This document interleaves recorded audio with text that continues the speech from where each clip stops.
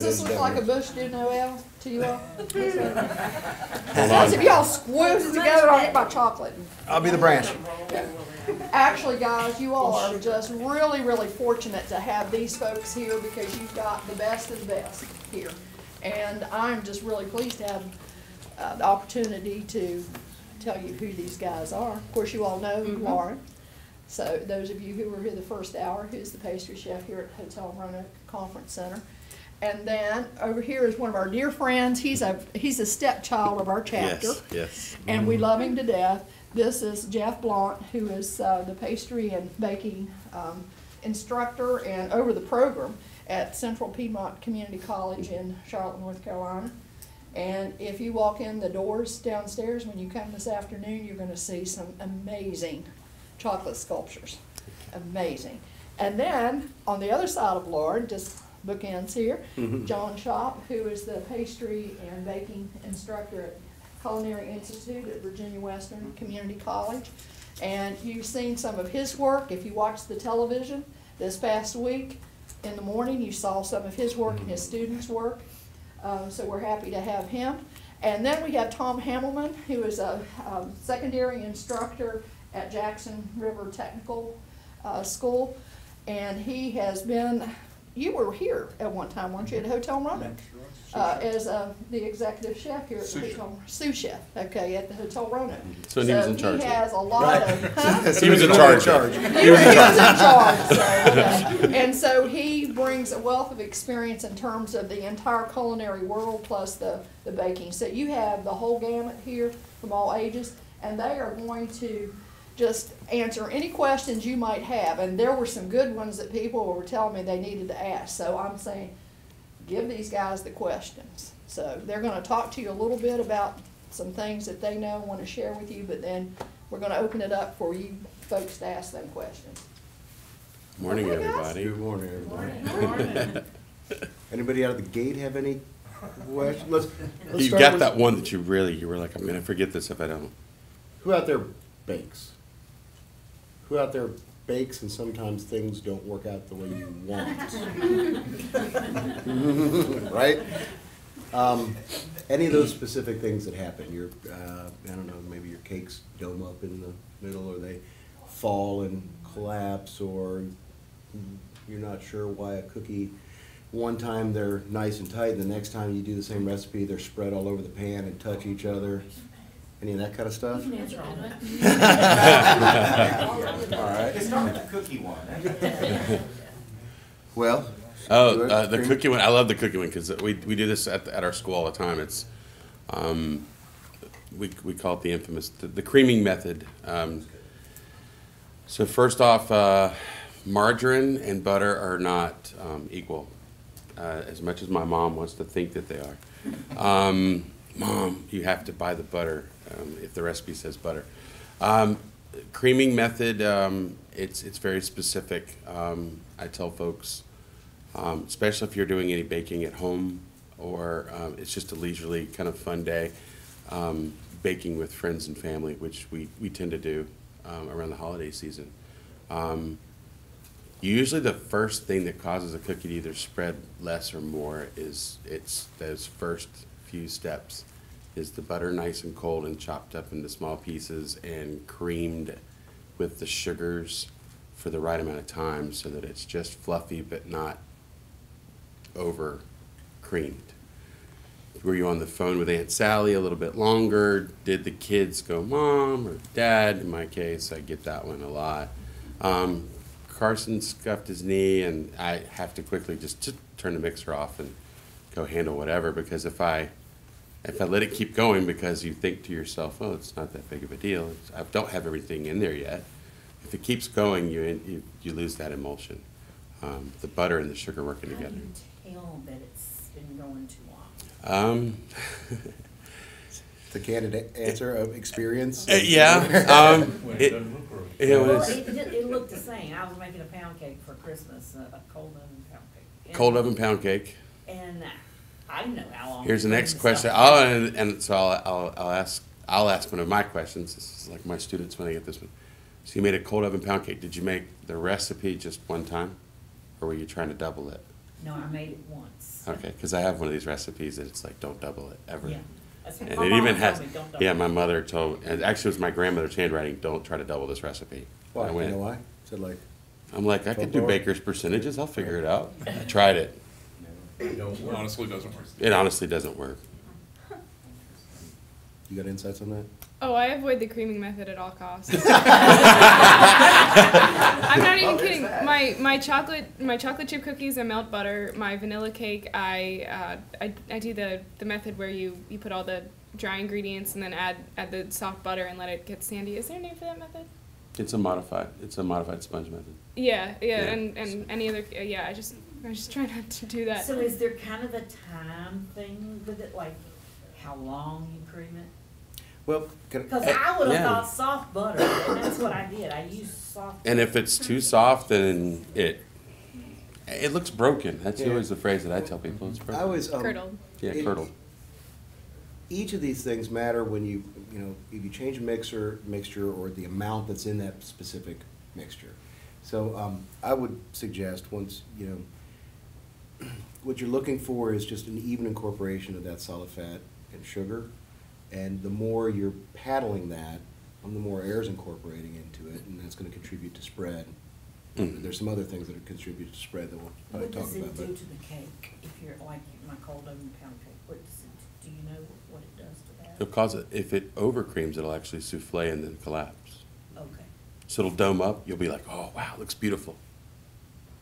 And then And if you it's don't the big cream it finale enough, and then poof. and you still have solid pieces of fat in there, then those kind of melt away and Yeah. leave weird pockets and bits. So it kind of Yeah, it's the will affect that. Yeah. And then you have preheated oven temperature.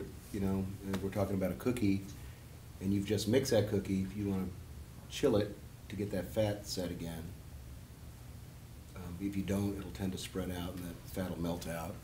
And it'll affect the texture of your cookie. Or similarly, if your oven's not preheated, or you just kind of put them in and the oven's coming up, kind of same thing will happen. So once you get it together, then usually chill and go into that preheated oven. And then. I got another odd one. It's a psychiatrist thing. It's really interesting. So how bad of a mood are you in when you go into the bake shop? That's true. When we scoop flour, most of us at home, we're not using a scale. We use cups. So was it a bad morning? Did you aggressively scoop in there and pack the flour in? Was it an easy morning and you kind of just less ingredients, more ingredients? I know it sounds really weird, but but it all goes back to consistency. Every single bit of that goes back to consistency. And when we're in the industry, we scale everything off to make it more consistent. I mean, in my kitchen, everything's in grams. I took my grandmother's cheesecake recipe, which I really love, and I wanted to bring it to the table of the restaurant that I worked at one time. And it was all in little packages and things that she made. So I made it that way one time and then put it into grams. So then I was able to multiply it so that I could make it for the 500 covers that we did a week. Because I wanted my grandmother's cheesecake recipe and I wanted to do it in individual portions.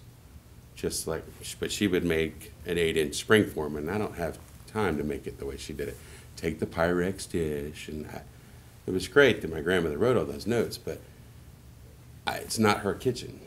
So I had to get it to where I could get the ingredients and then go back, and I think the consistency is the big thing. Doing things the same way every time, and that's where I think a lot of folks. What about environmental conditions? You make it Yeah. in January, or you make it in June, or air conditioners on? And then flowers are different times of year. You may go to the grocery store and, well, that flour was on sale. Let's talk about that a little bit. What Flowers. about age of flour? Mm-hmm. I mean, how long is flour good for? Depends on the protein content Yeah. of it. The more protein in it, the quicker it'll go. on Yeah, there. it goes rancid, it'll have a smell to it. So you can tell those flours, the more protein that's in it, they'll tend to have and that's what we use for bread breads and your high gluten flours tend to be a little more, not so snowy white. They have a little beigeish, yellowish tint to them. And your starchier flours that you use for your softer baked goods, pastry flour, cake flour, things like that, tend to have more starch content in them and tend to be a little more white. And you can squeeze them to check if you're just not sure. The high protein flours, when you squeeze them really tight, just kind of fall open. And the softer cake flours, Clump. cake. So they're almost like a little snowball. So you can kind of tell if you ever mix them up. And the flour matters a lot in a baked good. Oh, yeah. So if you're trying to make bread at home and it's calling for bread flour or high gluten bread flour, or combination of the two, and you just happen to have pastry flour there and you're trying to make that bread. The brands sort of make a difference too, don't The pardon? they? Brands, The brand of flour. yeah. Oh, absolutely. yes. And you get what you pay for. Yeah. And even the artisan bakers, they're down into what field was that grain? Yeah. grown. Ash content. Yeah. What time of Just year. like wines. I mean, we're to that point where it's green or hard or soft wheat, time of year. What's the ash content? What was the drying rate? When you're using butter and creaming, is it a good idea to cool your bowl and beaters? I just try to get everything to the right. I mean, like in my kitchen, it's 72 degrees.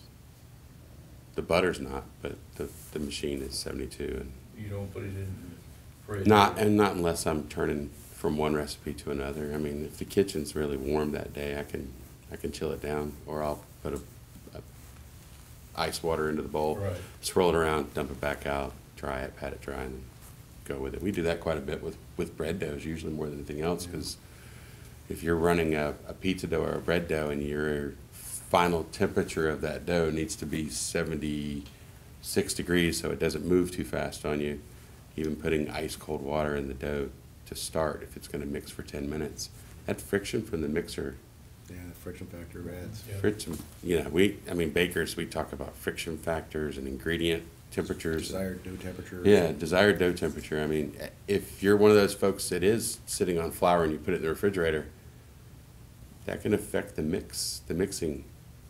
If you freeze ingredients because you're trying to hold them for a longer time, that can affect bakers in the industry, we hold eggs out at room temp. Yeah. And and then the catch that goes over top of all that is there is no this way all the time. It's responding to your environment that day. And I like the little esoteric, what kind of mood are you in? Yeah, at home, yeah. And I don't know if there's any There's somebody science on that, but I there's totally a kid at UNCC Charlotte that's doing a whole how you feel is how you cook. Yeah. And it's a I believe study that. that they're doing. I think Yeah. it totally translates through to the. Translates to actually. Some of your recipes require you to sift the flour before you measure it. Mm. Mhm. For that reason, Depends on the specific formula. And Yeah. yeah, I mean, Typically, we're wanting to sift stuff in. I don't sift bread flours when we're No, doing bread. I never It's sift typically bread when we're flours. doing a Cakes. cake or a muffin or a quick Cakes and bread, something muffins, like and we that. usually sift all the leavening agents, the chemical leavening agents. But that together. also refers back to why professional bakers scale their ingredients. They Yeah. don't use cup measures as often. They scale everything for consistent results. So when we're scaling, we're doing Even- this. Yeah. So it's kind of already sifting into the Right. scale as opposed to, And the moisture content Yeah. of flours can really affect Huge. the results. If you're in a humid environment, you run the risk of different results. Or if you've been storing that flour for some period of time, you don't really consider the moisture content of flour, but it can affect the final product. If you It really does. We just had this last week in intro baking lab. We did laminated dough puff pastry, and scaled out the recipe. And within a couple of revolutions of the mixer, it's like this looks a little bit dry.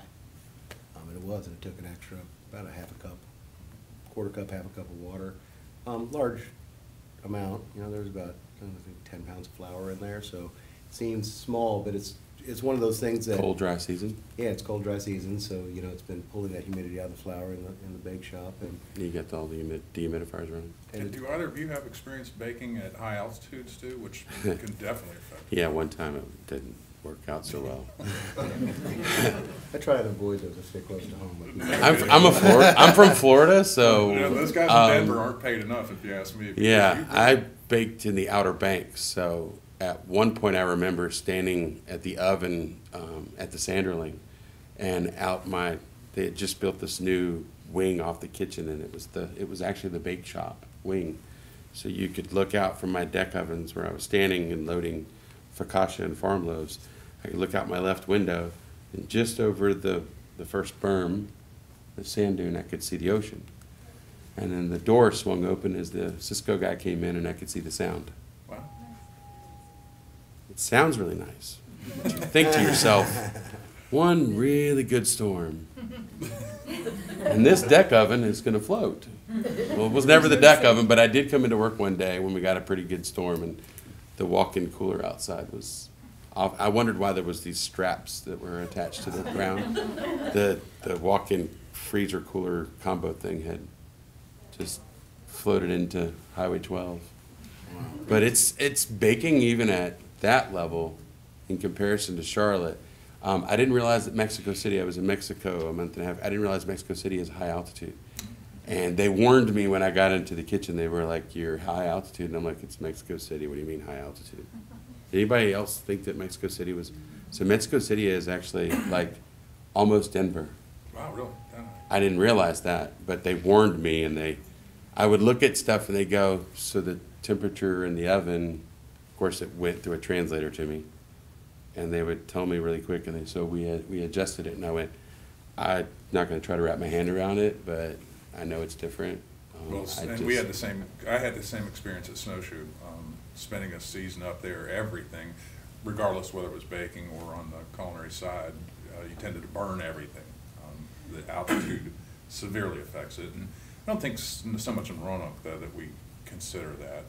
What are we, about 1,300 feet or something? And, we burn stuff in the lab a lot. Yeah. I don't think that's high altitude, Chef. It might not be high altitude, Chef. But the creaming thing is interesting too, because I have a couple of students here who would back me up. We've identified one of the trickiest things for my program, which is to send a lot of kids, high school kids, give them what we consider bulletproof recipes and let them do that. But when you're talking about that creaming method, as bakers, you understand that these are formula and they're not recipes. Formula mean that you follow very specific guidelines and very specific steps. And I give a high school student the list of ingredients. By the way, our chocolate chip cookie recipe is the Nestle's Tall House multiplied by 4. But it's cool for those kids because they scoop out 150 at a time and they feel like they're doing production. I guess technically they are. Yeah. But I can get them to read the ingredient list, no problem. It's those 5 sentences that come after that about how to do these things in the exact correct order. And that's where people tend to skip over too fast and not really understand. Read the steps that you're getting ready to take, envision what you're getting ready to do, and then act on it. And here lately, since we switched from butter to margarine in our cookie recipe, the spread has not been as big a problem. Margarine's much more predictable. Oh, You know, it's the cream's margarine that's more predictable. It is in this one case. Yeah. But butter has a couple of different things going on, and usually Yeah. there's a price point that goes with it. So if we buy cheap butter, we get a lot of water in there, a lot of liquid. Right. And, you know, the richer the butter, the more fat content we have, and the less of that water content we have. I end up with a flatter cookie. With the higher butter content, I end up with a flatter cookie. You do? Yeah. Steam. Oh. Right, that's a leavening agent. Steam is a leavening agent, so I end up with just a little more puff with still a good quality, but an 86 as opposed to like a 92 Pelugra. You know, I won't let my students put the European Pelugra butter in the chocolate chip recipe cake, although it does taste really good. But it has a little less What puff. did you just say? His- So there's a European butter. No, but I mean, butter Okay, so there's American butter. Right. Here in the States, we have typically like an 84 to 86% butter fat content. Right. The remainder is solids and water. And water is a leavening agent. When it gets to a certain temperature, it turns to steam and it causes things to rise. So Yeah, you'll end up with a expand. little puff at the end of your cookie. It'll just puff up a little bit. And it leaves it a little crispy on the top middle surface. It's kind of what, when you first pull the cookie out, it's like puffy in the top. Right. And then when you sometimes slide it off the cookie tray, it drops down just a touch. It'll do that for margarine, and it'll do that for American butter. European butter, you won't see that puff in the middle as much. Where it comes out of the oven, it kind of stays there. You got more solids in it. Yeah, you just have more fat.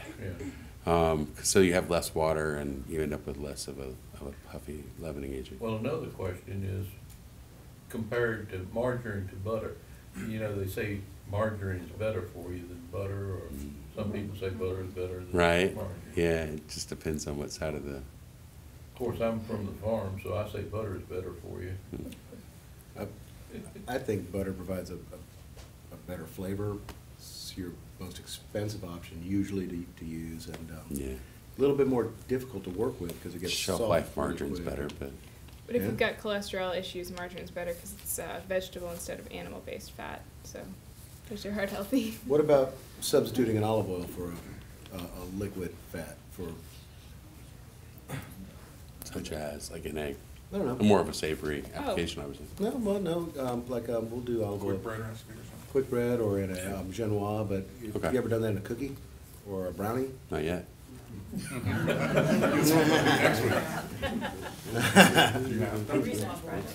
Did you have a question over here? Yeah, so going off the whole cookie dough. All right.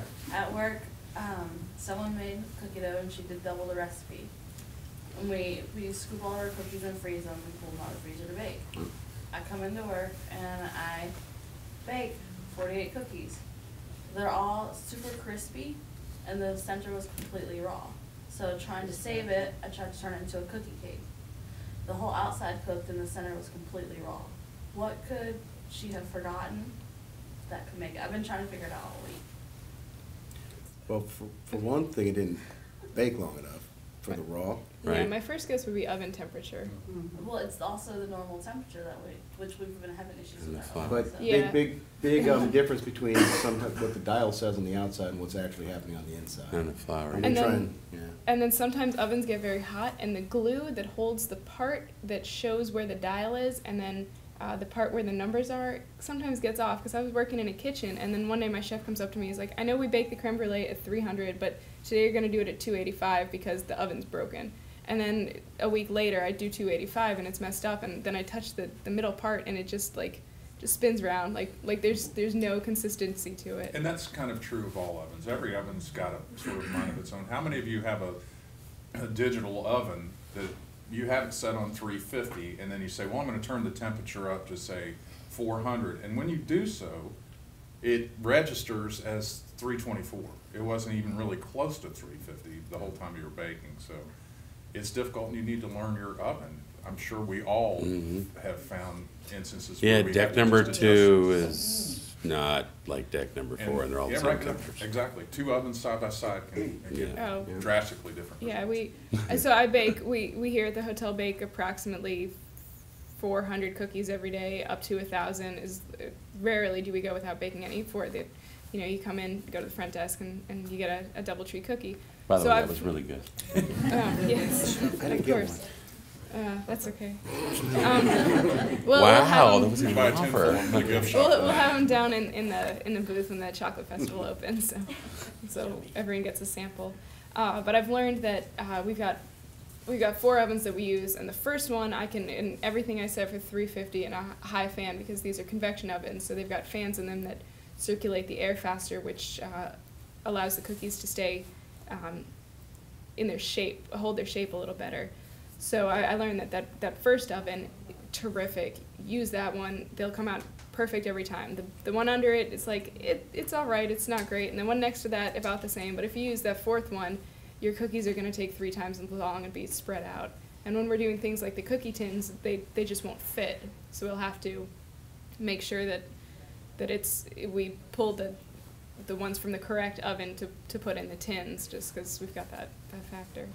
And some ovens, you know, depends on your oven, and in a general, even in a commercial oven, the ones that go on the hot line aren't necessarily the best for baking. Sometimes we have to use them, but you may turn them on to 325 and they actually heat up to 350 before they turn off and settle at 325, and then may drop down to 290 before they kick back on. And so you can, like I've got my ovens at work where we've stabilized them. We've just gone to the hardware store and bought some fire brick, and that kind of creates a more consistent transition thing. It allows the oven to work less. Yeah. It actually works at your house too. I mean, You if just you put them on get, your bottom rack. yeah, you down just there. put them on your bottom rack, and it'll actually keep your.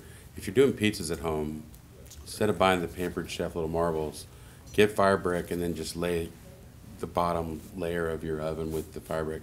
It'll actually extend the shelf life of your ovens. The industry, like the house, like if you have ovens at home, you lay that fire brick down in there, and it will extend the life of your ovens at home. It doesn't have to work as hard. You put it on the rack. Right on the rack, on the bottom one, the fire bricks are like, Bed like that. yeah. But you can bake your pizzas right on the fire brick too. Once it comes up to temp, it'll hold it. Now, during the winter time, you can make pizzas and do some bread and stuff, and then when you're done cooking, like it's already come out of the oven, just open the oven door and turn the oven off and turn your heat off in the house. And I mean, it's gonna have some heat. It'll hold the heat. Those fire bricks will hold some heat for a little while. You'll warm up the room. We never, I don't think, finished your cookie question. There's There's 14 different things. My that thing can would be flour. I think the wrong flour or mixing method. not enough flour. Incorporation of Do ingredients. they taste normal? Yeah, it tasted pretty normal. It's pretty that, and that's I'd say the same thing. And I've I seen my baked students other do this, stuff in the oven to make sure it wasn't just. the and oven. everything else worked. Everything else worked. Top We shelf, have bottom had shelf. Issues with our ovens. So it's like wrinkled and funky looking on the outside, puffy in the middle, but raw. Yeah, done. I would say mixing method, even And then it was distribution. kind of no? like And oily. then Mixing method and not enough flour. Oily on the bottom too could be, most of it, in my limited experience, kind of goes back to that creaming method, that step one. Over creamed. That is the most vital step. And as these gentlemen said, it really is just knowing what you're looking for. My advice to anybody who is struggling with that cookie recipe is just keep making it. The more you do it, pretty soon it's going to become second nature. Maybe in You smaller know what you batches till you get that, so you don't waste a bunch of Well, ingredients. it's also a difference of bakers because there's two of us. So Oh, yeah. Ooh, and only Did one you say person use frozen does the cookie dough, mixing. too? These are frozen cookies? They freeze yeah, them we and bake freeze to them the. frozen. Did you try thawing it first? I tried. You tried everything to, Everything I could think of, I tried. There was and just how many something- portions I probably baked. are left over? Still, I threw the rest of it out because we couldn't Good. figure out anything to do with it. good. Yeah. We Wouldn't Once, sell 'em, so. 4 or 5 times a semester, I'll run into this. And it's my chocolate chip, it even says it in the book, Chef Blount's chocolate chip cookies. And it's a very simple formula. I've been making it for a long time. It's butter, it's sugar, it's brown sugar, it's creamed to a certain consistency. It even says the 5-quart KitchenAid mixer with the white paddle for this amount of time. I mean, it's very, very specific, and we use it for stage techniques, and a stage is a tryout, a trial process for folks when they're trying to get a job. And even at Aspire, we still do that thing, that stage. The students that have been through our program have to come back, and when they do the stage to get into Aspire, they have to come right back to the chocolate chip cookie. Interestingly enough, the ACF has now required that if you are going for CPC, Certified Pastry Culinarian, it's no longer just 2 different cookies, 2 different methods. It is chocolate chip cookie, 1 dozen. So it tells you just how important the chef was saying about the creaming method. Even the ACF is now saying you have to know how to do the creaming method perfectly. it's a very specific process. Even to get certified as a certified pastry culinarian, that's like a 2-year basic step in this industry. So if they're now stating that but it's I think people take it too lightly, because even my 10-year-old does it. My 10-year-old makes chocolate chip cookies. My 8-year-old helps. He doesn't do it, but he helps. He gets the ingredients and he hands them to Grayson. But Grayson is very OCD. Carson couldn't do it. Carson's too busy watching the television while he's doing it, and I've already told him, Carson, you can't watch the television. Where did he get that trait from? What? I don't know. I don't know.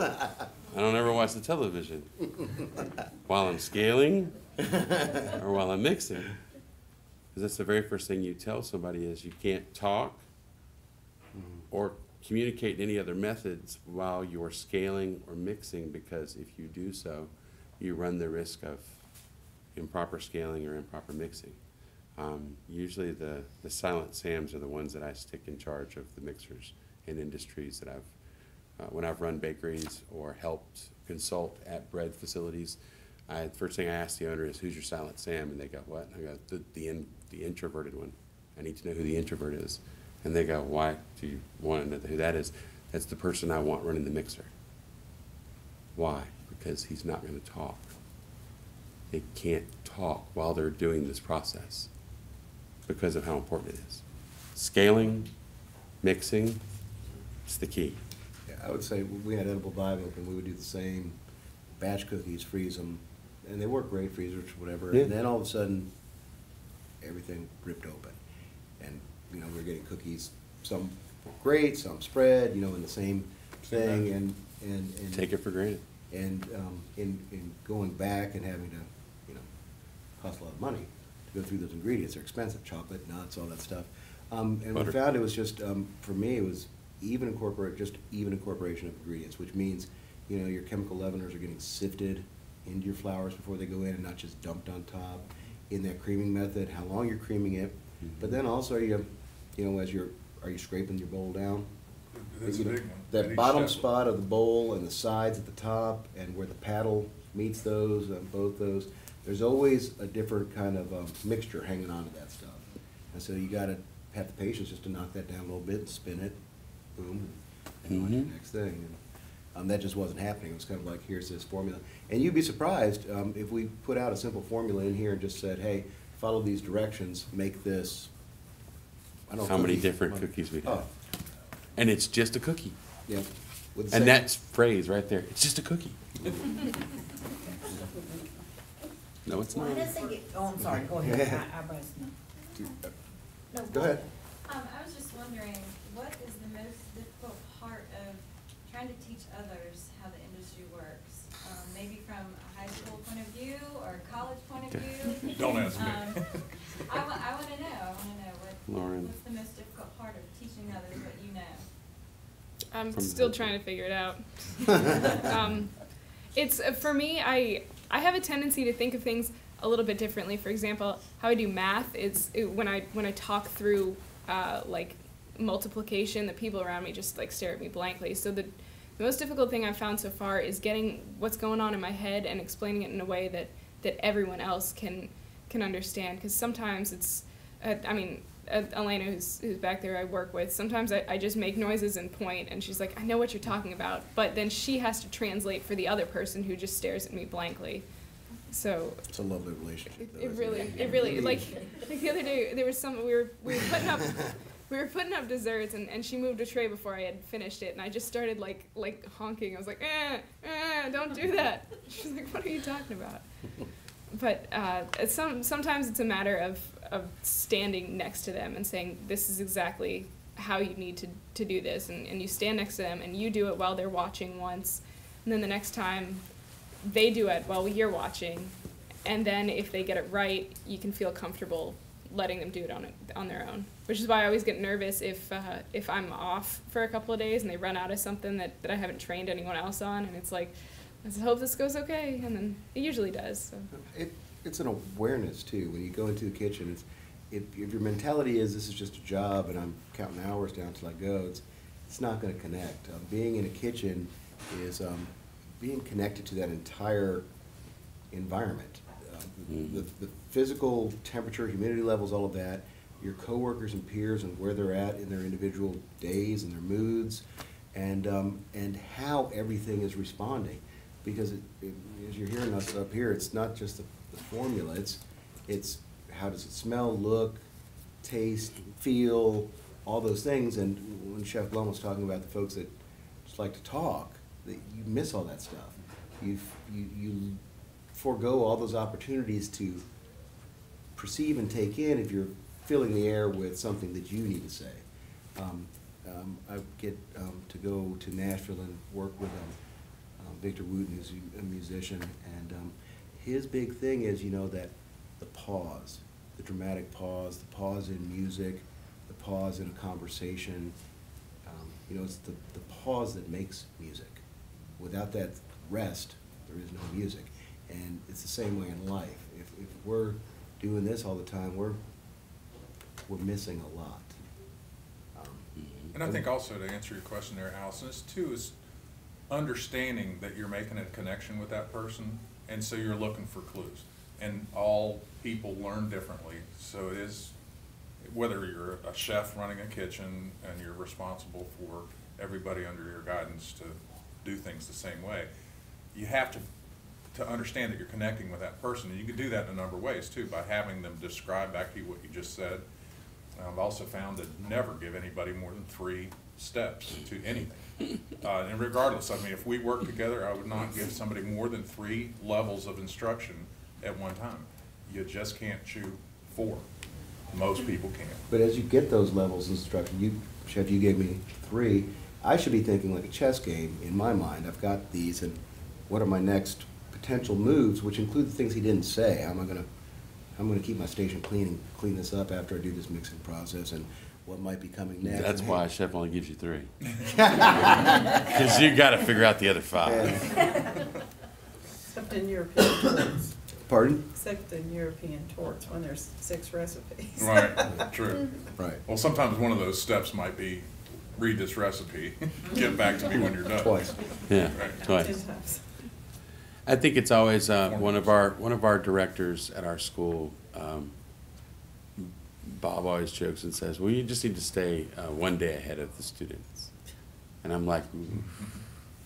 That's the old mentality of teaching, is to stay one day ahead of your students. That's not the way schooling is done now in culinary schools. It's just not done that way anymore. I think there's a culture of education now that has been fostered through our educators that have taught the new age that's here now. So it's those before us that have taught us in passion. I think as a student, the dramatic pauses, the certain amount of steps, the communication levels, the well thought out game plan. It's all those things. It's the complete package. You have to want to be there. I think is it something that you are thinking maybe down the road you want to do? You want to get an education? You gotta love it, and it's not about money at all. It's a long road to toe, and you'll make money down the road, way down the road, but it'll fill your heart with a lot of great things if you really want to do it because you love it. And every thinking moment. You're kind of like always, it doesn't, like it's 2 o'clock, I'm done, or class is over, I'm done, or my shift's over. It's, the people that are really getting it Right. Are the ones that just think about it and tear it apart, and why does it work and why doesn't it work, and how could I make this my own, and all that stuff. And that's why students, questions are music to the chef's ears, because that means you are engaged. That tells that person, the instructor, the chef, whoever, that you understand where they want you ultimately to go, but you're trying to refine and make sure that you get there in the right steps. So obviously, we can't really tell when we tell you something that you understand the process. Your questions then make sure that we're communicating as we want to. You've been trying to, yeah. For each of you, who inspired you to do what you're doing? Second question, if the home front, if you're having a dinner party, and let's say for Chef Lauren, you don't have time to make everything from scratch, but you want to have a really nice plate of dessert at the end. Which part of your component would you purchase versus making from scratch? Great question. It is a great question. That's you. You get Should I go with that start first? that one, yeah. All right, let you guys think about this. I think. Easy. So that's a lot of times when we do large scale banquets here, we do have to purchase. Like I plated up that cheesecake. We get in cases and cases of that same cheesecake. I would say you can purchase the main part of it and then use your own creativity and flavors to what's the word? Make that a little better and enhance. Thank you. That it was right there. Yeah. So for example, with that that same cheesecake that I plated up earlier, I've got it on my banquet menu 5 times, and one of them I've got balsamic macerated strawberries and like a palmier type cookie, which is puff pastry with sugar rolled in it and then sliced and baked, so it's really crispy and puffy. I've got it with lemon curd and strawberry sauce maybe. I've got it with raspberry red wine, which we've just done, and that went over really well. So and then that's something that you can look at kind of the rest of your meal, and you're saying, well, I'm having something really rich and heavy for my main course, so maybe I should just go with a little like sorbet and fresh fruit. And you go to the store, you get some terrific blood orange sorbet, and then you maybe do like a fruit soup and grill some pineapple, puree that with a little sugar, pour it into a bowl, and then put the ice cream on, or the sorbet on top of it, and then you've got something that's more interesting and you didn't put a ridiculous amount of time into. Because remember, you still have to clean the house, get iron, clean up, take the shower, and we have to always think about this stuff. Because as chefs, we're not home very much. So now we have to clean up around the house a little bit. And come on, you throw house parties, right? Mine's puff pastry. I'm going to buy puff pastry. That's simple every time. Yeah.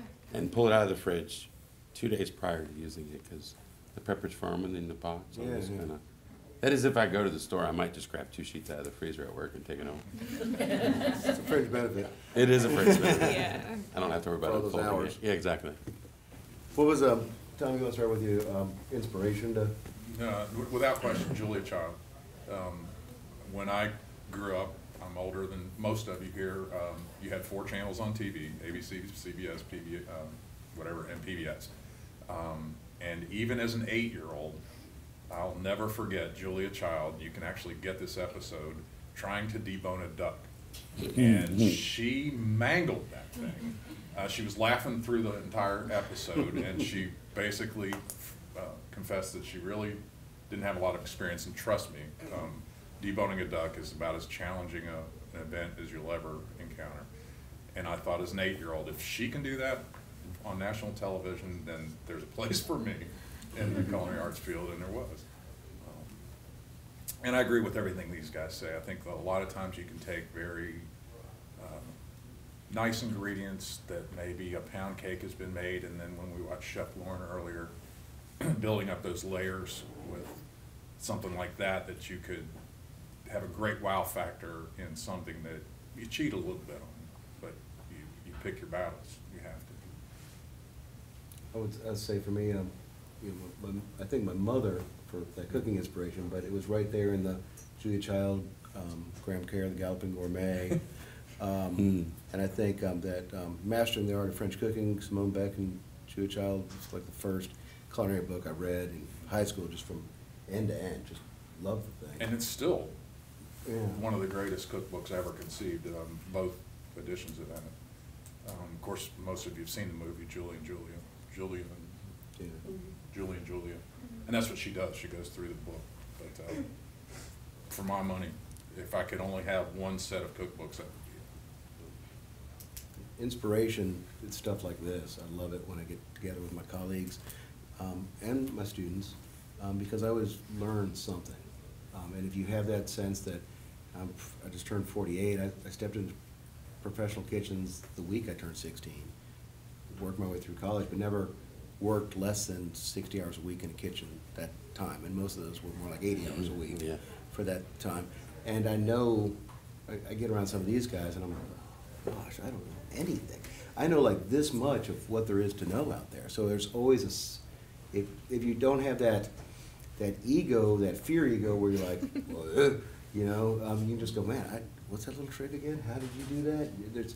There's so much knowledge out there. You're just willing to kind of take it in. I think we're all that way too. I think we all Yeah. we're kind of these closet, you know, we don't feel like we have all the information, because seriously, think of the culinary field.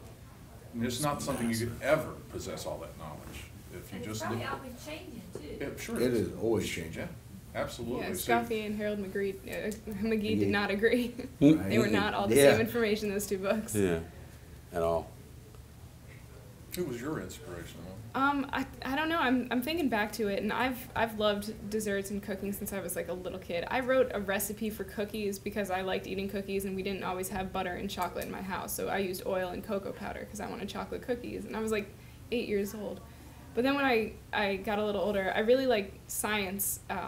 I always have. I'm surprised I didn't pursue that at all. If I were to do something else. You did, yeah. Yeah, well, if I were to do something else, I'm still considering getting a degree in food science and then going for more research and development. But I used to watch the Food Network, and since I am of a slightly different generation than these folks, It's okay.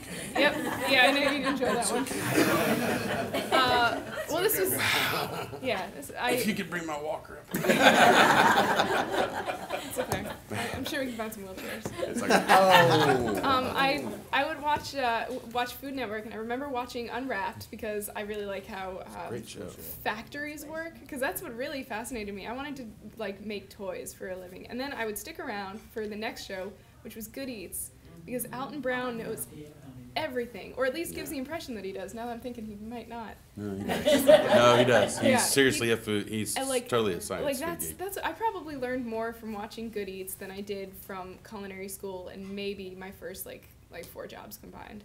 Because he explains stuff, and then he uses like adorable diagrams, and I've explained like his one of my favorites is how he explains how to serve like flank steak, and he has like hoses tied together, and he's like, well, you could cut it this way and you just end up with these long hoses, but if you cut it this way you have all these little pieces and they just fall apart. So he's definitely He does the exact same thing for the creaming method. Yeah, You can YouTube video Alton Brown's creaming method, and he actually explains it with the same cool, nifty little There's diagram. another great little YouTube, but I'll post it on my Facebook later on today. It's a little cartoon that takes you through baking cookies and that whole cream method. It's great. There's great resources out there now. Yeah, you can Google and YouTube Yeah. anything. my And believe it or not, we're kind of guilty. All of us. My husband asked me probably a couple weeks ago, because when we cook at home, I usually do all the prep cooking. I cut all the vegetables, and then I leave and go sit down, and he cooks dinner, and then we eat dinner, and I don't really have to do all the standing there cooking work, which is like You're a great thinking setup. What I'm thinking, right? Yeah. It's a great setup, right? Yeah. Who does the cleaning? Neither of us. We Yeah. just let it all pass. No, it's usually me. Plate to plate. Wow. Hold on a You know, second. it's a pretty good joint effort. But he asked me the other day, because he was like, you think I could take like a basic culinary school class and learn some knife skills? And I was like, you could do that, or you could just watch Alton Brown's knife skills episode and then go with the 4 recipes that he has at the end of the episode that's like, want some practice, make this. And it's like soup or pot roast or something where you just, you have to stand there and you have to cut like 6 onions, and you gotta learn all the right way to actually do it. Makes sense. How about you, Schopp? Who was your inspiration? I had 2 stages in my life. Obviously, my family was my grandfather, Pop, Guyton Algernon Benson. Yeah, I almost got that name. Thanks, Mom and Dad. Almost. It's sticking. Yeah, exactly. We called him Guy. But Pop was, he was a butcher and a farmer, and he was always in the kitchen growing up in the summertime on the farm. I was the only child. My mom and dad would send me in the summertime since I was out of school. I'd go hang out with Pop in Live Oak, Florida, and it was all about going out and cooking dinner off the farm, and grabbing food, and I think it's probably where it kind of got started, but it's not where I didn't want to be a chef. I loved food, obviously. But I originally went to school for technical theater, the back of the house, building things, sets, design, sculptural kind of stuff. And then through necessity, right after the Christmas season, that world shuts down, and I went to work in the restaurant world because I could pay the bills. And I worked for a lady named Catherine Rabb while I was going to culinary school. And I could say that my culinary instructors were great, and they were. But looking back on it, Catherine Rabb was this, I guess, modern day Julia Child kind of lady that she turned her baseball cap around backwards, and she owned this restaurant in Myers Park, Charlotte, called Catherine's on Providence.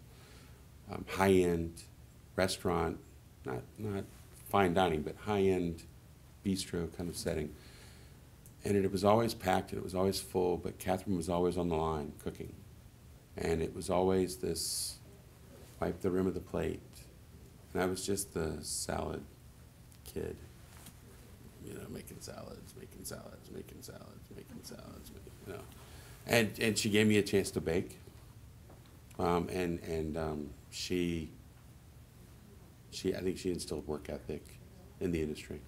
And Catherine really made me feel like, you know, this is an industry. You look like you enjoy it. You look like you love it. And you're standing in front of all these customers because there's this huge glass wall, and you're like smiling while you're doing it still.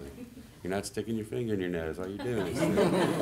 But she was one of these people that owned a place, wanted people to grow. She would stop and teach you, and she still had 20 tickets hanging, and she still smiled. And I thought, wow, that's really incredible that there's somebody like that in the world. And I'd say a combination, 2 stages of my life, and a lot of other chefs down the road. My adopted family here in Roanoke is, I mean, ever since the very first email from Chef Schopp. So I kind of come here all the time and re-energize. This is my little re-energize home, so it's fun. So for 2 days down in the the AKA dim, room. cool basement, he's re-energizing by making dozens of chocolate sculptures. It's fun. On his time off, kind of. Speaking of chocolate sculptures. Yeah. Jacques Torres was just like my hero, one of them. And I would watch just everything he did, and I determined one year that I was going to make a sculpture for Christmas. Mm-hmm. Well, and you said I try to stay away from tempering chocolate as much as possible. Well, I guess I did it wrong because all my stuff stuck to the mold, and I couldn't get it out, and it was the biggest mess that ever was, and that was the end of my trying to make chocolate sculptures. Mm-hmm. What happens? Why do you temper chocolate? I mean, Chef? does it change? That's a whole nother hour and a half class. Feel free to come and see me at the booth, though. Okay. And I'll be happy to talk you through some stuff. I'll even give you the website for Calibo, and there's we have Calibo Web TV, and it does small little sculpture techniques for home that you can go through the process, and we even have Calibo ambassadors online that you can stop and ask, and it's great stuff. And yeah, Chef Torres also does classes up in his New York shop. It's in Brooklyn. Yeah. And he does hands-on classes in the afternoon, and it's a phenomenal shop if you can get a chance to go up there and see the place. You can actually watch them making the chocolate right there inside of his shop. That Calibo website, I was watching that before you came up Awesome, here, so yeah. it looks so much like a Rube wing. Mhm. I think that's great. How to temper, step by step, Mhm. a couple of different methods. Yeah. There's, again, some great resources right there on YouTube Huge. and some of these Mm-hmm. some of the larger manufacturing companies. And they're doing it for you, and for chefs like Lauren in the industry, and then educators. Well, I've So it's always different levels. done baking and chocolate and stuff with my nieces, nephews, grandchildren, all, at Christmas time every year. And so I thought, well, it would be a great thing to teach them how to do if I could learn to do it myself. Well, and even some of it though, I mean, you don't have to always do complete tempering with the kids. I don't temper chocolate with my kids at home. There are certain things I just know where if I was going to do something with nieces and nephews, I would keep it small, keep it simple, and some of those projects are on the Calibo Web TV as well. We know where the cutoff is. There's certain things. Modeling chocolate's always fun to do with them. Tootsie Rolls. I tell people to go to the store and buy the really big Tootsie Rolls and then just knead it with your hands. And let the kids play with it like Play-Doh. Make sure they wash their hands ahead of time, but whatever they're done, then they can just eat it. It's fun. It's fun for the kids to play with, especially for little nieces and nephews. I think we're wrap up. So Getting we have one close. last. I have a quick question. I've made Florentine cookies last couple times, and how do you keep them in a cookie? Just put them in a mold, or can you put them on a sheet pan and not have them spread all over? FlexiPan, so they actually have Florentine molds out there. There's a FlexiPan Florentine mold. That helps. One. Two, are you portion controlling them? A little scoop? I Okay. tried. Is the batter cold when you start? No. Cold. Yeah. You realize you're not, it should be spreadable. It's kind of like a bee sting mix, Yeah. kind of Florentine. FlexiPan is good because it'll hold. Silpat mats, clean ones. Make sure they haven't gone to the dark side. Sorry, hot food people. Right. We don't have too many of those. Yeah, they all went to the dark. Make sure they're the hidden sheet pans. Yes. Hidden sheet pan. Where do you hide yours at? That's a secret. They Mine are Bakers currently jealously in. guard their sheet pans because They're if they flat send them to ones. the culinary side, if you pull any of those in that speed rack over there, they're gonna be You all got little bent up. bins and dents. But the good thing is they design these speed carts for bent sheet pans, because if you try to put one of the perfect ones on there, They don't fit. and they're gonna get stuck. And then when you give it to one of the hot side folks and he's trying to yank it out and he spills his food, he gets really mad, and it's like, you shouldn't be stealing my sheet pans. Like, you leave those for me, and then we won't have this You guys are problem. getting a real behind the scenes look at what actually goes on back there. Because At the Grove Park Inn, there is an old oven inside the bake shop that was just removed. And I spoke to Chef Todd Owens, and I said, so you removed the old oven? And he said, yes. And I said, he goes, but there was something very interesting. And I started giggling on the phone, and he goes, you knew about it, didn't you? I said, yeah, they didn't tell you. And he goes, dude, there was like 40 or 50 sheet pans back there. And I said, so he didn't tell you? And he goes, no. And I said, they're like brand spanking new, man. And he goes, they were like, yeah. He goes, and then they were removing the rotating rack oven. I said, yeah. And he goes, so there was a small sauce pot holding the chain that was keeping the rack moving. I said, yeah. He goes, and it was like a whole bunch of Schwinn bicycle wrapping or something. I was like, well, I had to replace the chain on the motor the night before Thanksgiving, and the only thing that was open was the Walmart, and they had bicycle chains. He goes, well, there was sheet pans up there too, and I went, yeah, they were flat, so I was just trying to keep it flat. So yeah, we hide things, we have to, so yeah. So. and the culinary guys don't care. They don't, just no, absolutely they do just- not. no. No sympathy for the bake shop. No, whatsoever. we do certain They need things. it, they grab it. Yeah. Especially in December here, when things get really crazy and you realize the only sheet pans left available in the house are your really pretty flat ones that are way hidden in that closet back there. So it's like, all right, I'll get them out and use them, but that means I have to stand next to the dish machine and pull out all my fancy ones and make sure they get put back in the But right I can place. tell you, having spent most of my time on the culinary side, we're probably more afraid of her than anybody in the kitchen. Of mice or Truthfully, men, the pastry be chefs afraid of have the a way of mice. staking out their territory, and you don't cross that line. Or They at least that's my they advice hate to me the here. Good, keep it that way. Yeah, that's I mean, they hate me so much that they're giving me a bake shop. So Right. Good for you. that's, We yeah, need to 15 keep years crazy in the basement. Keep her away from us. No, but hopefully there's a lot of different things. Flat sheet pans, Silpat mats, the Florentine molds is the most expensive route, but cool the batter Cold. down. Make sure the emulsification of the batter goes in, it's clean. Is there chunks of almond in pieces in it? Or is it just a clear one? Oatmeal. Make sure all the oatmeal is the same cut. No big clumps. That way it evenly spreads. Make sure you don't start off with a dome. Make sure you start off with a flat puck, so it spreads even. So I mean, there's all those things. You know, no hot spots in the oven. It's Florentines are always kind of a pain. So, but you can go at it from there. Yes, twills too. Your last one. Okay, I just have a question. I'm a culinary student, Mhm. but I'm also trying to do baking and pastry, just so I'm like well-rounded. Smart. And it's kind of hard for me to think outside of chocolate and peanut butter. So do you guys have any advice for how to get inspiration outside of chocolate, peanut butter, and cheesecake? No, you're there. You're in All the right. South. You're there. So, Key lime? Yeah. She is in the South, right? Those are the things that sell. What's she missing? Carrot cake and red velvet, right? Balsamic macerated strawberries. That's the idea. You just add that to it. Hey, I live in the Italian part of New We're Jersey. in the Appalachians. Right, exactly. Do you use Pinterest? Yeah. Of course you do. Look at every dessert on Pinterest. That is a Man. ridiculously good resource. But I put a have timer like, in front of you. yeah, don't spend too long. Limit. Yeah, I have like 3 or 4 other pastry chefs who I've never met. I just really liked their plated dessert pins, and I've gotten all sorts of crazy inspiration from that. And even if you get an idea, like I did the chocolate peanut butter one the other day. I was like, I want a chocolate peanut butter dessert, and I just typed it into Pinterest, and there were like a million ideas, and I didn't use one specifically, but I just kind of mixed and matched and put them together. Yeah, and don't worry about the recipes.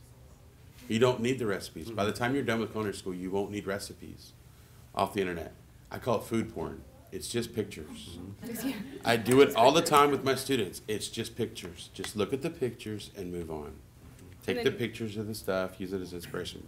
When you come into the ballroom today, there's pictures laying around the sculptures that I have. And I'm leaving them out there. They're inspirational pictures. You'll see where these sculptures and flower ideas came from. I'm not beyond saying that I go out and get Pinterest ideas. I don't have Pinterest. Yes. And Facebook. Yeah. I have Facebook.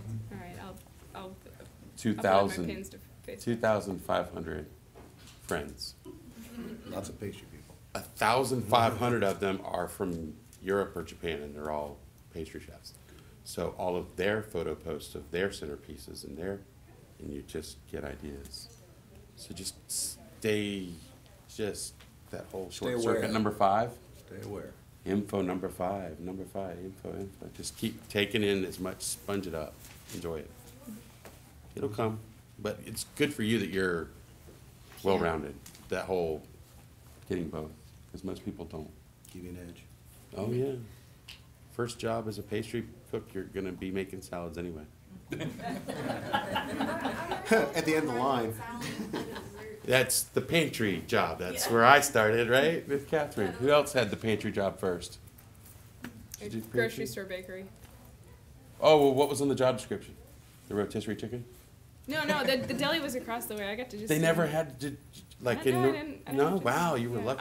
I'm one North of Carolina, few the baker, the cake decorator's third job description is changing out the rotisserie chicken. So Yeah, I've been lucky where I had to do very little actual Animal hot food. Yeah, very Animal little animal flesh. flesh and hot food, just which makes me enjoy it more when I go home. there you go. Awesome. I have a question, it's a little off the wall, but I've heard an old wives' tale that you cannot make meringue in an electrical storm. Do any of you have Whoa. any experience? Wow. We're gonna try it tonight. Electrical storm meringue. I mean, They say it won't peak, I don't know if it's true it's- or not, but I've heard that. Chef, I need a kite and a key. We'll try that in the lab. Frankenstein. That's cool. Guys, we need to, I think, move on. We've got another great presenter coming in, Stacy Nolan. She's And awesome. She's awesome. Check her shoes out. Yeah, check her shoes.